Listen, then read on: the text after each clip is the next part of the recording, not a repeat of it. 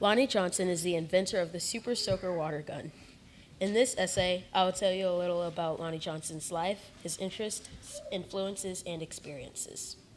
I'll share how he got the idea of making the water gun, and most importantly, how great his determination was. There were positive influences and great opportunities that he took advantage of along the way. And now, Lonnie Johnson uses his accomplishments and success to inspire black youth like me not to give up on their dreams. Lonnie Johnson grew up in Mobile, Alabama. Lonnie's father was a World War II veteran, and his mother was a nurse's aide. He was born in 1949 and had 5 siblings. Growing up, his father would teach him and his siblings how to build their own toys.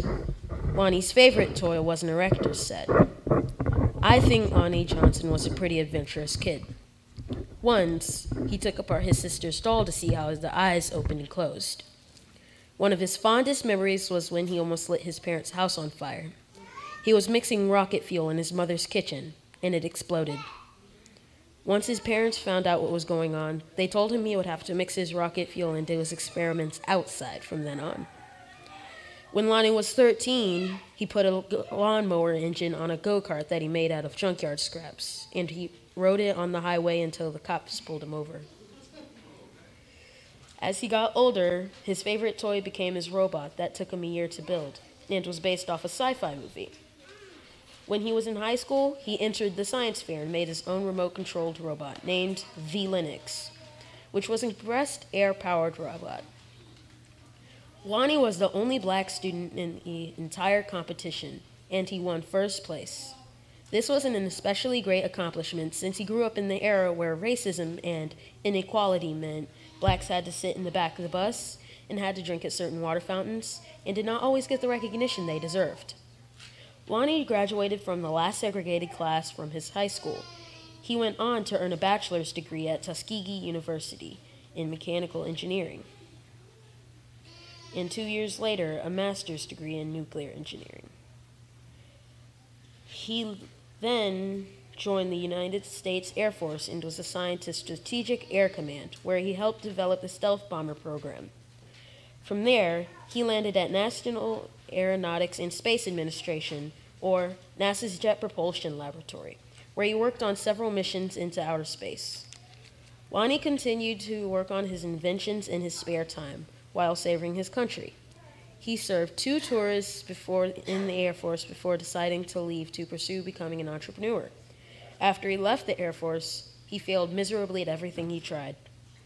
One way or another, something went wrong. Like one of the companies he interviewed with went out of business. This didn't stop him, though. He persevered, and his success actually came from a failed invention. The idea of making the Super Soaker came in 1980 while he was trying to make a heat pump for a sink using water instead of Freon. The heat pump shot water across the bathroom into the tub.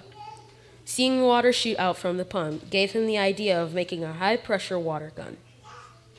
That failure became his great success. Lonnie created a working prototype for the gun, but needed $200,000 to produce the first 1,000 guns.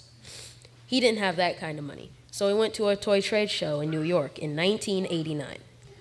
While there, he met the founders of a toy company called Laramie Corp. He eventually interviewed and showed them the gun and how it worked. They liked it. He eventually got his Super Soaker on the market. He didn't stop there, though. He also wanted to conquer the Nerf dart guns market as well, and did it successfully too. He went on to create patents for water guns and Nerf guns and worked with Hasbro Toy Company on their toy line. Most of today's water and Nerf guns are designed from Lonnie's patents. The Super Soaker alone has reached over $1 billion in sales. The success of the Super Soaker allowed Lonnie to have his own laboratory, where he does more serious research and development. Lonnie Johnson, the inventor of the Super Soaker water gun, not only brought a lot of fun and enjoyment to kids and adults, he also contributed to the economy and was even inducted into the Alabama Engineering Hall of Fame. He makes time to speak to youth to encourage and inspire them to never stop working towards their goals. I was interested in learning about Lonnie Johnson because I have a lot of water and Nerf guns. I was excited to learn that most of them were invented and patented by an African American. Not only was he fun, but seriously smart and tenacious. Writing this essay about him encouraged me to do what I want to do, even when things go wrong, and not to give up, but to persevere. It took him 7 long years to get the Super Soaker on the market. Most people would have given up by then. Thank you for listening to my essay.